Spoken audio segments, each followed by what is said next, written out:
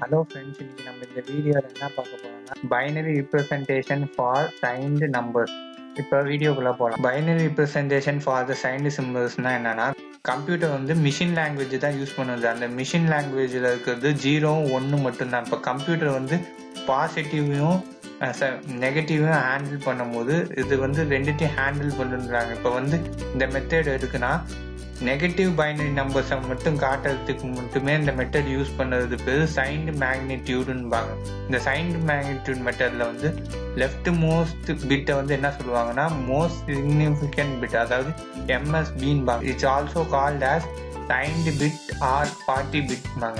எத்தனை வழி இருக்குன்னா 3 வழிகளில் வந்து இதை வந்து 3 டைப்ஸாக டிஃபைன் பண்ணலான்றாங்க.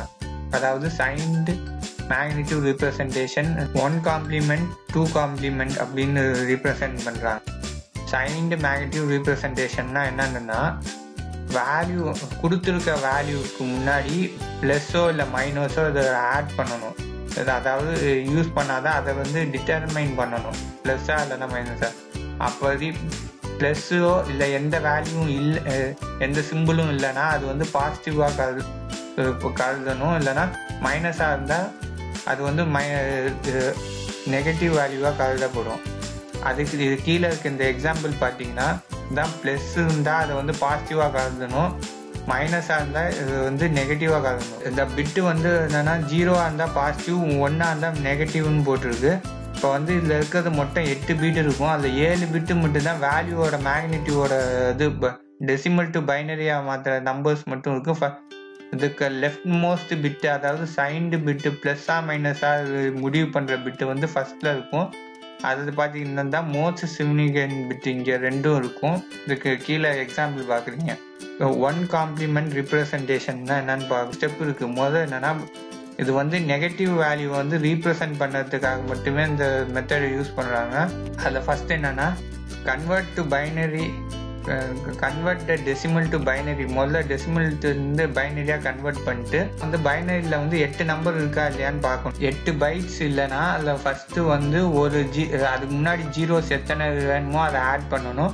அதுக்கப்புறம் அதை எல்லாத்தையும் வந்து கன்வெர்ட் பண்ணணும். 1ஆ இருக்கிறத வந்து 0வா மாற்றணும், 0வா இருக்கிறத 1ஆ மாற்றணும். இதுதான் கன்வெர்ட் ஆல் த பிட்ஸ்ன்னு சொல்லியிருக்காங்க. இப்போ கீழே எக்ஸாம்பிள் பார்த்தீங்கன்னா, டெசிமல் டு பைனரி மாற்றிருக்காங்க. அந்த பைனரி 0வா இருக்கிறதுலாம் 1ஆ இருக்கும், 1ஆ இருக்கிறதுலாம் 0வா இருக்கும். 2 காம்ப்ளிமெண்ட் ரிப்ரசன்டேஷன். 2 காம்ப்ளிமெண்ட் ரிப்ரசன்டேஷன்னா ஒரு வேல்யூவோட கொடுத்துருக்க value invert all the bits into binary சீக்வன்ஸ்னா 0 வந்து 1ஆகவும் 1 வந்து 0வாகவும் கன்வெர்ட் பண்ணணும். அப்படி கன்வெர்ட் பண்ணிட்டு அதை ஆட் பண்ணும்போது ரிசல்ட் வந்து என்ன, லெஃப்ட் சிக்னிஃபிகண்ட் பிட்ல 1 ஆட் பண்ணணும், கடைசியா இருக்க ஒரு வேல்யூல ஆட் பண்ணணும். எக்ஸாம்பிள் பார்த்தீங்கன்னா இதான், இந்த வந்து 1 காம்ப்ளிமெண்ட் வேல்யூல வந்து எக்ஸ்ட்ரா 1 சேர்க்கணும். இதுதான் 2 காம்ப்ளிமெண்ட் ஆஃப் த 34 பிட்னு கொடுத்துருக்காங்க. இதான்.